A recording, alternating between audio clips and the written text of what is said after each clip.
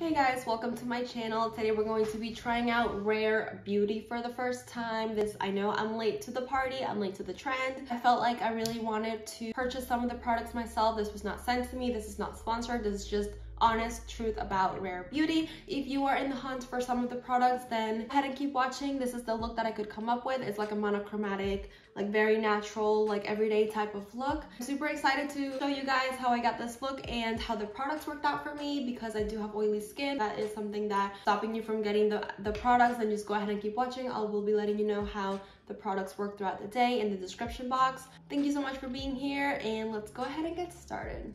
I'm super excited to try this. I have heard everybody rave about Rare Beauty. However, I haven't purchased anything until this moment because I'm like, okay, let's just give it a try. You know, I'm intrigued. Got the foundation, the concealer, the liquid eyeshadow, oh, the blush, obviously, that was my favorite part, and then the lip cream. So we're gonna try everything today. It is 1 fluid ounce. It is a Liquid Touch Weightless Foundation, shade 240W, a foundation elixir that feels barely there while building coverage and boosting your natural glow. So I really like the packaging. The foundation looks very liquidy. So let's just go ahead and apply it and see how I feel about this. Hopefully I picked the right shade, honestly. Okay, no, I think we'll be fine. So yeah, it is super liquidy, just first impressions, and I'm gonna go a little bit heavy-handed because I do have a lot to cover, and I'm just gonna start buffing that in.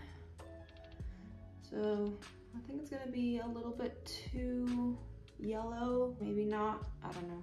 It's blending out super easily. Full coverage, but I don't think it's supposed to be. So when I saw it was so liquidy, I didn't think it was gonna be a coverage, but that evened out my skin tone in like 2 seconds. So I really like that it feels super weightless. I feel like I have nothing on my face, honestly. You apply foundation and you instantly feel like the coverage, I guess, like the cakiness of the product, not this time. So I really appreciate that. It's just definitely like a satin finish. It's not like super dewy. If you were worried that that would be the case with this one because of how natural the line is supposed to be, it does have a satin finish. It's like a skin finish foundation. So I'm over the fully matte foundation days, at least for my skin type. Oh, you are supposed to shake it before you use. I just read the why would I read the directions after I apply it? I don't know. It does have a little ball in there like the nail polish. Word of advice, read the directions before you use this. Moving on to the concealer. This is this is the blush. Here we go. Liquid Touch Brightening Concealer, shade 170W. So this is like tiny, and I feel like, ooh, I'm not really sure this is going to be my shade. It looks too bright. So it's darker inside than what the packaging looks like.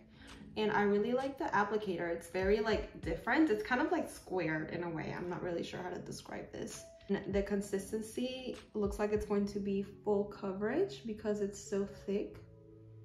Yeah, I think this is definitely going to be way too light for me. I think you already figured that out. I can hear you screaming at me, what are you doing? I'm just gonna kind of like leave it for a few minutes. I've been doing that lately and I find that the coverage really helps. So I really like this flat like Mentos looking thing on top because it's really easy to open and close. So I really enjoy that. Let's see, what are your claims? You in French, I don't read French. Here we go. A moisturizing buildable concealer that melts seamlessly into the skin for undetectable cake-free coverage. So we will be the judge of that. I'm just gonna take my little stippling brush and then just start tapping. Yeah, this is way too bright. So we're gonna have to go in heavy with a bronzer or something to balance the skin out. So I'm just gonna like blend out the edges for a sec and then leave the inner corner on for a little longer. Like it's a little bit drying. I'm not really sure. It's supposed to be hydrating. Moisturizing is the word that they use, but it says buildable. So maybe we can build it up. We'll see. Well, besides the point that it is definitely not my right shade, it did brighten my under eyes a lot. It didn't fully cover them because you can still see the darkness peeking through, but it did brighten. So let's just apply a little bit more in the inner corner. Right here is where I have the most noticeable darkness. So I'm just gonna put a couple dots like up here, here, and on the nose just to even out a little bit. Let's wait a few seconds. I should have probably wet my sponge and tried to use my sponge today. Why am I so lazy? Okay, so I'm gonna blend out these first. I feel like my skin is looking a little bit cakey, but that's just because of my fine line, so that is not the product's fault. Okay, so it's definitely buildable. It did cover a little bit more, so I enjoyed that. This looks pretty good. I feel like after I set it, it's gonna look even better. And yes, I do have to set these products. I know Rare Beauty does not sell any powder products, just like eyeshadows and stuff. I have oily skin. I do have to set everything. Otherwise, everything is just gonna move around all day and then I'm gonna look like a grease ball at the end of the day. So especially my under eyes. To set my under eyes, I'm gonna use my Bare Minerals Concealer Powder in can I speak today? Well Rested. This is a great under eye brightener. It's just like a powder concealer, which I've been really loving for my under eyes. I'm gonna show you the difference this makes. Not only does it provide more coverage, but it totally brightened my under eyes. And I cannot speak today, so I apologize in advance. So look at the difference. I am really loving this lately. This is in the shade Joy, and I believe is this the matte or the dewy? I'm not really sure. The packaging is so cute, and I've heard that you only need a little bit, that this does go a long way. So I'm kind of glad that it's so big because it's gonna last me a long time. I don't think I'm gonna ever like finish up the entire product. So I like the applicator. It's like a little bit round, whereas the concealer is just like a rectangle, I guess. I don't know. So I'm just gonna like do that much, and I feel like that's a lot. Just blend that out. So yeah, that blended out so easily. Wow. Work a little bit fast because you see how like the blush left a little bit like of a circle there. So I suggest you do one cheek at a time, but that was so effortless. And I kind of want to build it up. Like, am I crazy for wanting to build it up? I look flushed, and it took like 2 seconds to blend it out. So I'm just gonna add a little more. I'm probably gonna regret this, but I don't care.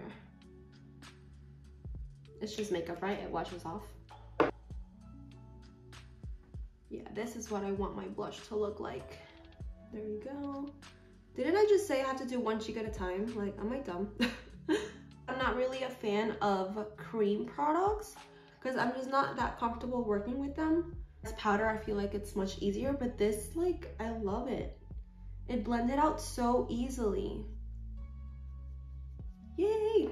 10 out of 10 for the blush. I knew that I was gonna love that. I just knew it. On to, actually, let's just fill in our brows and then we'll be back to the eyeshadow, okay?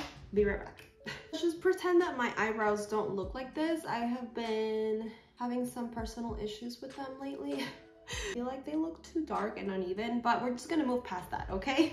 The liquid shadow, this is, oh, I love that it's like in French and I don't understand what it says. This is in the shade Nearly Apricot, I don't know how to say that. I like the packaging is really pretty. I like that it's flat so it's not gonna roll off your desk. And let's see what the claims on this is. A waterproof liquid to powder eyeshadow that delivers effortless blending and smooth crease resistant color. We love crease resistant because, you know, I crease. So we're gonna put that to the test, and I'm just gonna use my fingers to blend it out. You know, very simple, natural look today. And it's just a little doe foot applicator. It looks like the concealer. It's like a little rectangle.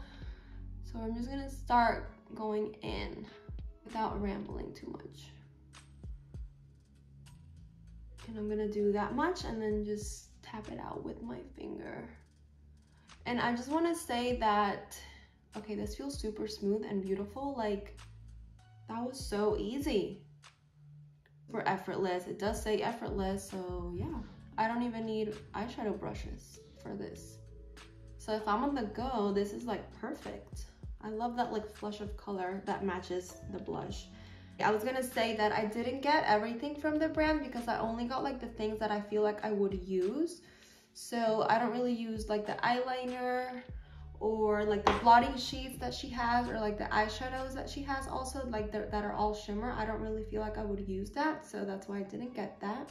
I feel like this is like a perfect everyday type of thing. Like this looks like my go-to current makeup look that I uploaded on Monday, I believe. And I don't have to go in with like a brush. This, slap it on, and it looks so beautiful. I'm gonna put a little bit on my lower lash line. So impressed. I really hope this lasts throughout the day, because if it does, then it's my new favorite brand. Super impressed. I love that so much, so much. I'm so excited.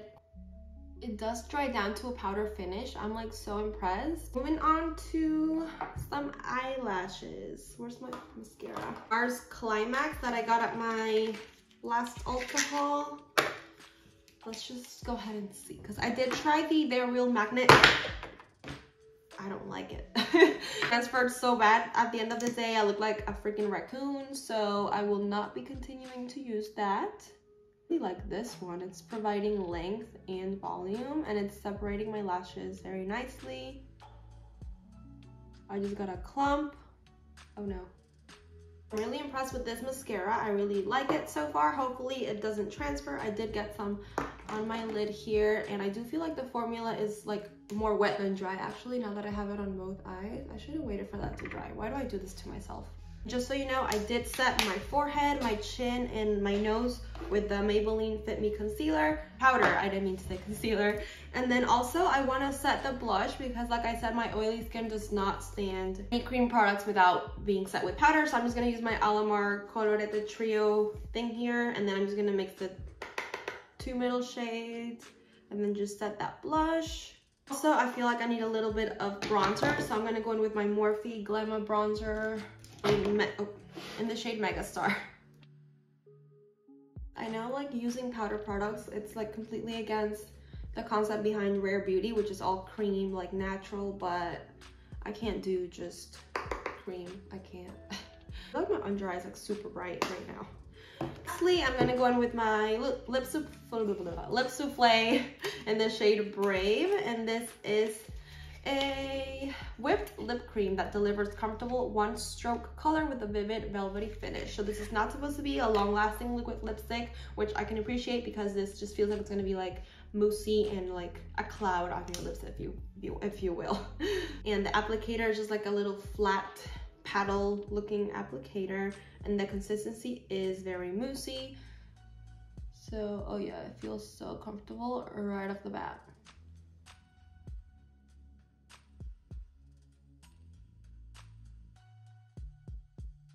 I'll definitely be either updating the description box or putting somewhere in the video how I feel about each of these products. Let me just say, I am very impressed. I didn't think I was gonna like this, because it is an all cream product type of brand. The foundation, the concealer, I mean the foundation I do have to try out, see if it stays throughout the day, if it comes off, if it oxidizes. It doesn't look like it is doing, and the match looks pretty close to my skin color. My eyebrows are like really bothering me right now.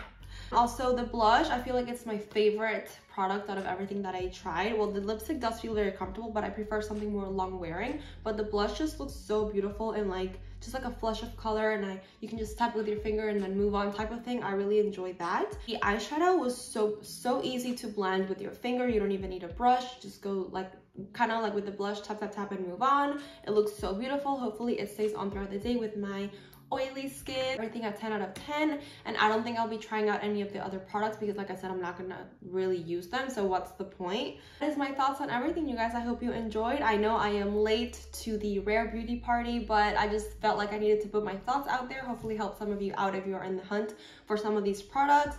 If you enjoyed this video, don't forget to give me a thumbs up before you leave. I would really appreciate it, and then I would also appreciate if you subscribe to my channel. I do post twice a week. See you on my next video. Bye.